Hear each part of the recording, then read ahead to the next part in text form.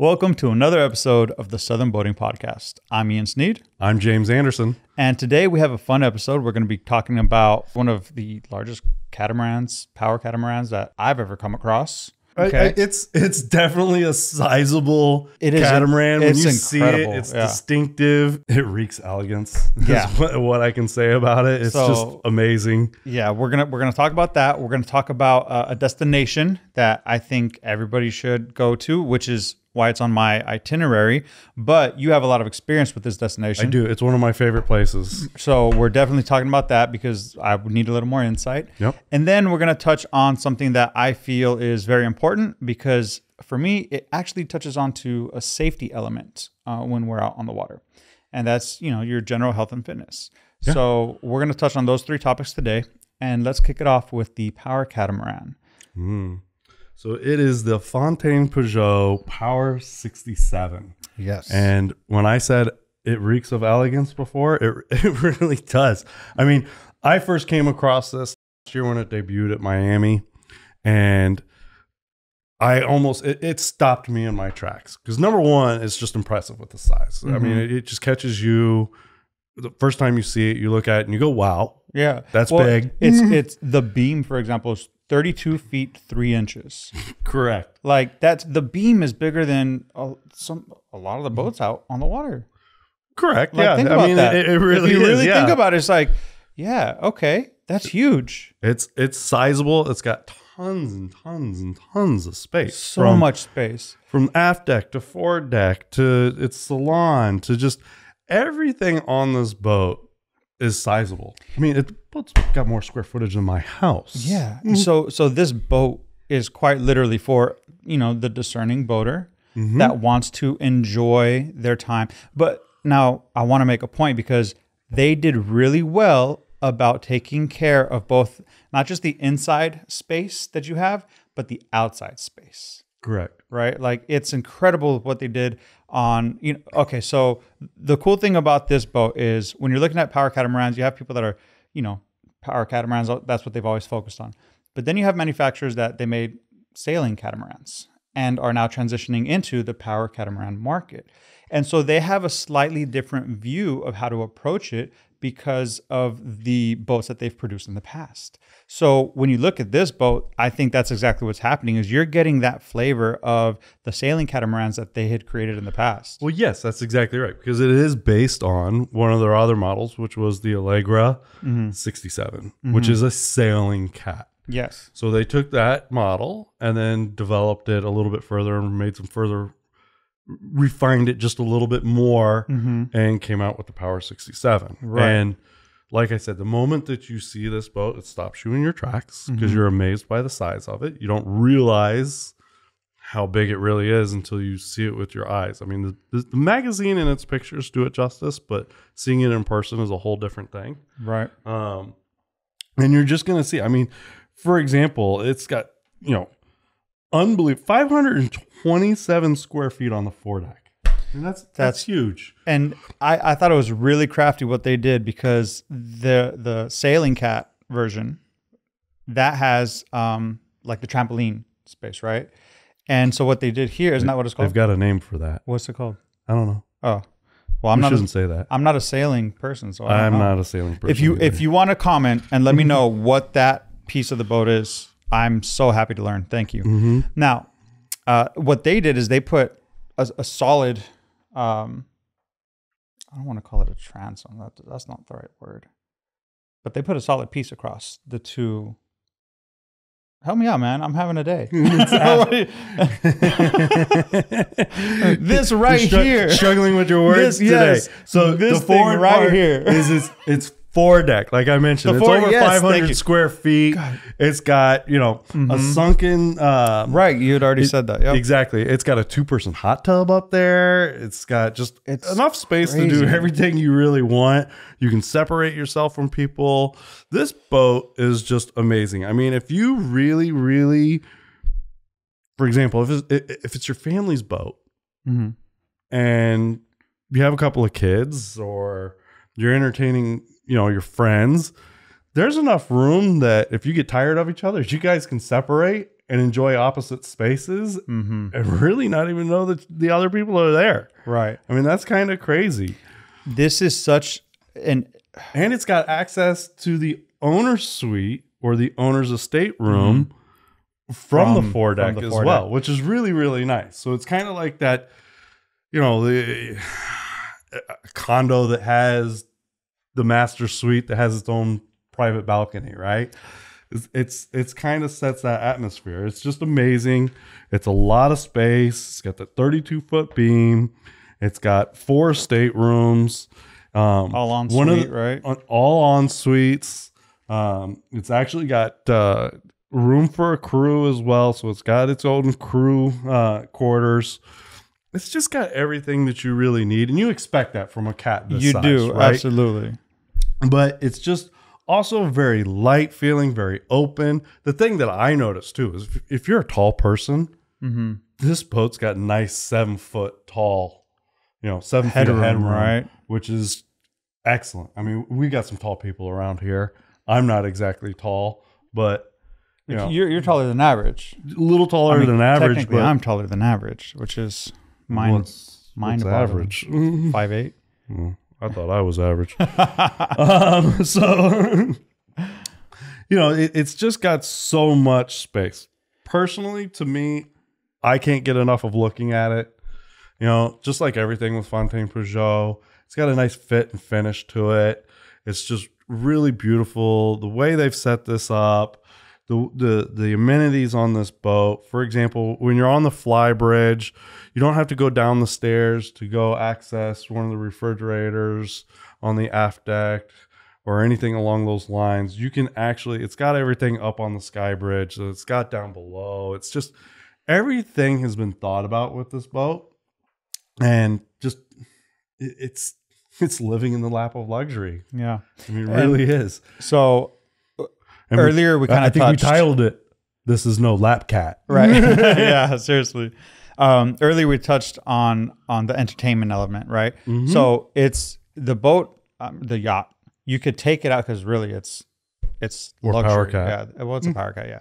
So you could take it out when you want to escape anything on land. Absolutely. Right. Oh, you can use it as an escape, but you can also use it to entertain because of how much space there is inside and outside. And so one of the points in our article that I really wanted to point out was since the center of activity on a catamaran is usually the aft cockpit, Fountaine Pajot dialed this one in.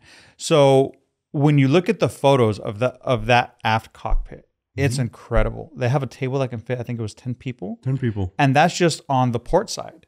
Yeah. They still have extra space on the starboard side where they have, I guess it's like a bench, it's a seat. I don't know. They have a lot of space to entertain. And when you really take that into account, like I can't fit 10 people around my kitchen table. I don't even have 10 friends. Well, don't ask to add me. The table will be half full for me. Don't ask to add me to that dwindling list of yours. You're not my friend? That's harsh. So, no, seriously, if you want to read the article, because there's a lot of detail in this article. It really is. This was in January. It was in our Reader's Choice Awards issue. January 2024, to be clear. Correct. So it's just about a month old at this point in time. We're still in February, right? February? February. I lose track of time. It's okay. But yeah, read up on this boat. And if you have the time, go see this boat in person. It'll wow you. It's breathtaking. It's beautiful. It's got really everything that you need. So if you're looking for a power cat and you're looking for a power cat that's got some size to it, this is one you need to take a look at. Definitely.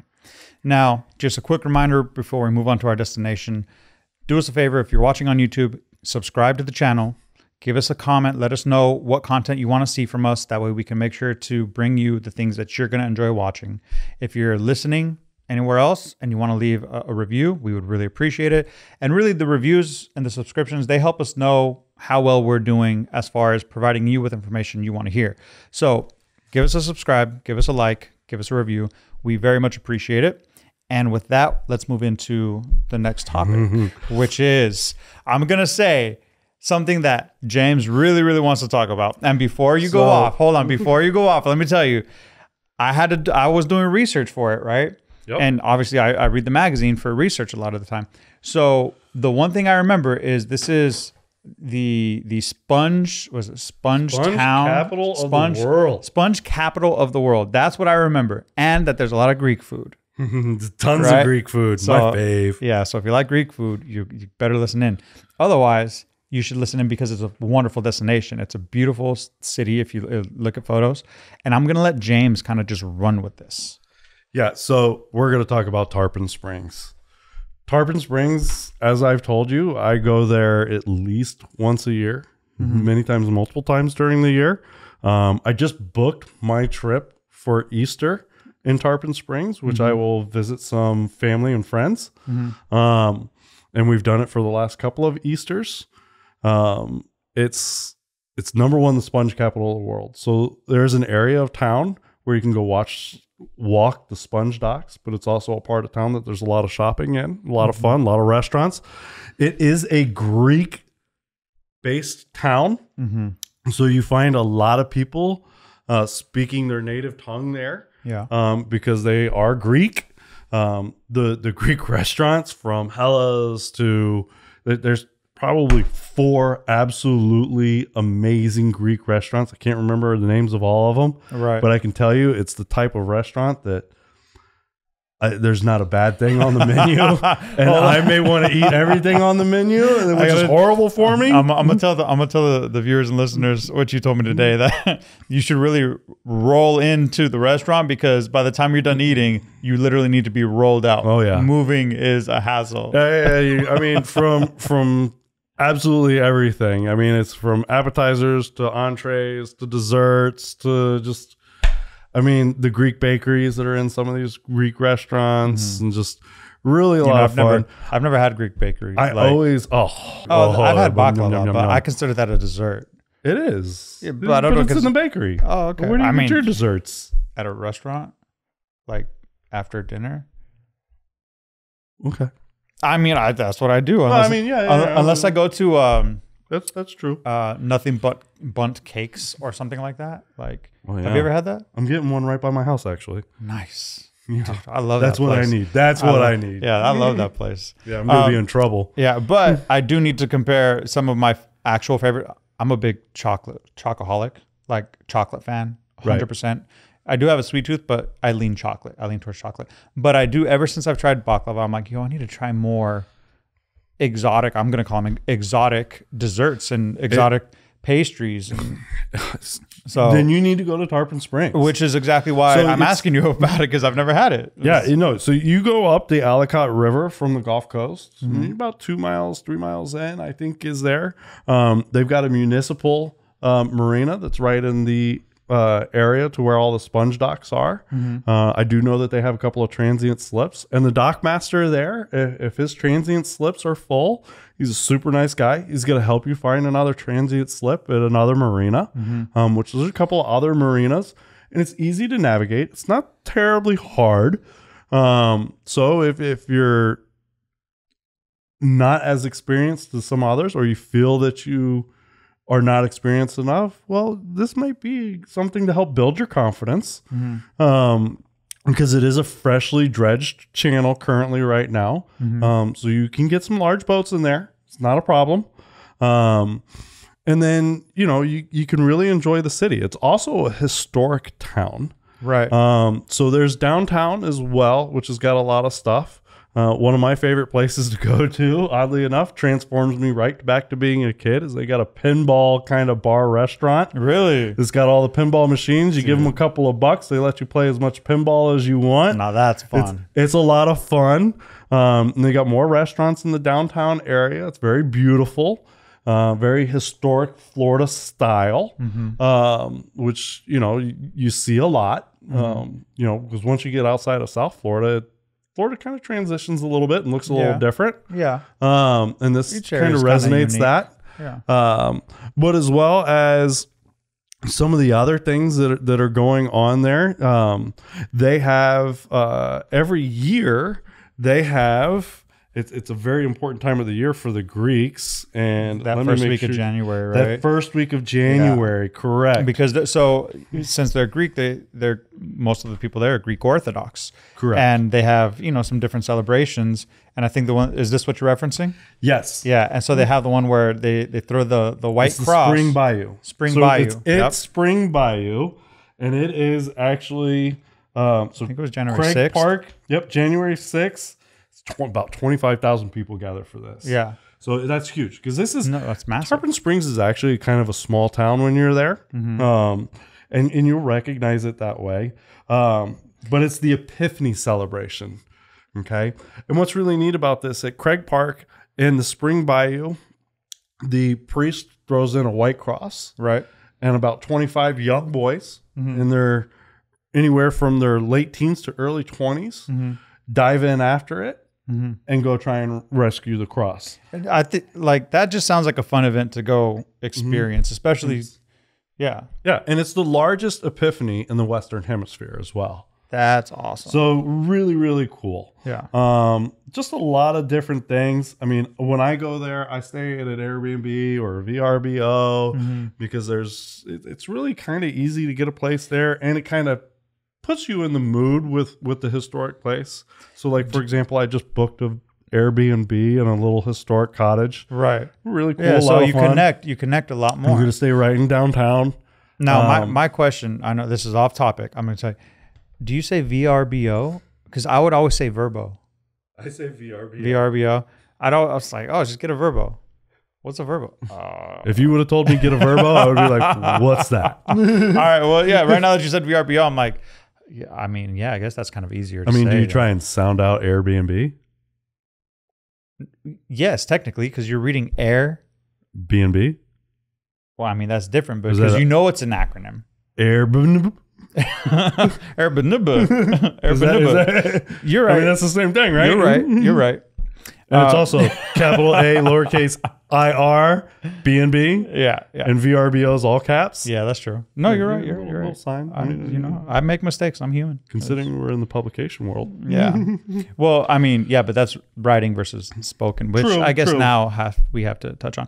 So go ahead and make your last points about this, and let's move on to the next subject. So to me, I'll make our last points. If you haven't experienced Tarpon Springs, try to. It's a lot of fun. It's a unique place in Florida. Just a lot of experiences that you can have. Kind of transitions you into a different time period. You don't feel like you're in Florida, that's for sure. And it's really just a great town, a lot of fun, great people, great restaurants, lots to do, very friendly. So if you're looking for a place to go on the Gulf Coast in your next cruising adventure, try Tarpon Springs. You won't be disappointed. All right, I like that. I promise. Yeah, I'm telling you, it's on my itinerary. Since you're new to Florida, it's on my itinerary. I'm telling you. Yeah. All right, and next is something that. Well, this is your wheelhouse. Yeah, this is my wheelhouse. Definitely not me. We're switching gears a little bit. Oh yeah. So I think it's important because here at Southern Boating, we really like to emphasize safety on the water, and one element of safety is being able to effectively move as needed. Right? Correct. So our health and fitness kind of comes into play. Now, you don't have to look like an Olympian to go to enjoy boating, right? But you still want to make sure that you have a basic level of strength, a basic level of cardio, a basic level of flexibility. And in our January issue, we actually put an article out called Ship Shape, right? That's correct. And it talks about things that you can do for your health and wellness while you're out, outside of the general activities that you could find yourself doing as a boater. So obviously there's activities like if you go snorkeling, if you go diving, all of that is strength, all of that is cardio, all of that is kind of great for your joints. You can also do paddle boarding. There's even if you're riding water toys, like even all of that adds a little bit to the mix. So you can dive in fully and engage in those activities. Or if you're the kind of person that really likes to lounge around when you're out on the water, you can add in just a little bit of time doing some very basic things to help strengthen the body, strengthen the heart, strengthen the lungs, and keep yourself ready in case you basically keeping yourself limber. Yeah, exactly. And it could be as simple as some calisthenics like air squats, jumping jacks, stretching. Honestly, you can get a whole body workout without putting out too much effort. Like you're just kind of warming up for the day. And I think it's really important that people consider that. I agree with you. It is important. I also agree with you that it is a little bit of related to safety, because last thing you want to do is injure yourself while you're out cruising. Well, number one, you're not going to enjoy your cruising as much. Right. Then number two is it's just going to help you all the way around, from pulling in your anchor to just numerous things, tying up at the dock, even enjoying the extracurricular activities, like doing your lines and stuff. Yeah. It's just really going to help you. But even going out on the paddleboard, like if you have more strength and more cardio, you're going to enjoy that experience more. Absolutely. The quality of that experience is higher. The quantity, as far as how long you can do that, is higher. So there's a lot more that you can actually do if you just remember that it is a safety piece with everything that we're talking about, but it's also an experience piece where it makes your experience so much better. Right? By far better. And you know, we're not talking about nutrition or bodybuilding or, you know, anything CrossFit, anything crazy like that. It's really just basic shape, keeping your heart in shape, keeping your body in shape, staying limber, so you can enjoy what you're doing a little bit more. Yep. And trying to prevent yourself from getting injured is the biggest part, right? Right. I mean, that's to me always my thing. Obviously, I don't go out and actively try and improve myself all the time. Yeah. I do like to go for a walk. I do on the golf course. You know, and I do a lot of stretching for golf. Obviously, if you know me, I like to play a lot of golf, and I have a history with golf. That's but yes, it's definitely important, because I can tell you, you know, from doing your lines, pulling in an anchor, these are physically strenuous things sometimes for some people. And if they do a little bit of stretching or a little bit of calisthenics, you know, it'll improve them a little bit and make some of these tasks a little easier. Yeah. You know, even doing as far as the maintenance on your boat and keeping your boat up, it's going to help you with that. Yeah, that's true. You know, it's not going to make it such a laborious task anymore. That's true. So, you know, keeping yourself in shape is pretty important. Yeah. From a safety perspective, but as well as a health perspective. Absolutely. And the healthier you are, the more you can enjoy things most times. Yeah. I mean, nobody wants to be bound to sitting on the deck all the time because they don't have any energy or anything like that. Right. You know, that's no fun. So yeah, just keeping yourself in shape is important. And real quick, just so a lot of people, right, they say, you know, at the end of the day, I don't have the energy to, you know, go exercise, or I wake up tired every day, so I don't have the energy to go exercise. And the funny thing is, you don't have the energy because you don't exercise. Correct. Right? So if you make the intention of going to exercise, you might be tired the first couple of days, but then it's like your body switches gears and it recognizes, oh, wait, I have to make some changes to how I'm using my energy so that I have the energy to do this. But that energy carries you through your day as well. So you end up feeling better at the end of the day. And I always say that it gives you energy. Yeah. Once you've done it for a couple of days in a row, all of a sudden you realize you're getting the positive effects from it and your energy starts to build. Yeah, it's just the philosophy of the more you give, the more you get. That's just how it works. So guys, if you want to stay in shape or find ways to stay in shape while you're out cruising, read the article. I mean, it's a great article. It was in January 2024. And, you know, it's, if you're looking for ways to stay in shape, be a little bit more fit while you're out cruising, this is a must read. Absolutely. And the fastest way to get that, if it's not already in your mailbox, is to get the digital copy. So if you had the January issue and you missed the article and you just want to see it right now, you can quite literally log in, go to southernboating.com, go to the web reader, select the January issue, log in with your email, and you'll be able to access it right then and there. If you don't have a subscription to Southern Boating, it's as simple as, I'll put a link in the description, getting the magazine for $1 a month, the digital magazine for $1 a month, and you can access, you know, everything that we have right there as well. Thank you guys for coming to another episode of the Southern Boating Podcast. I said it right that time, and we will see you in the next episode.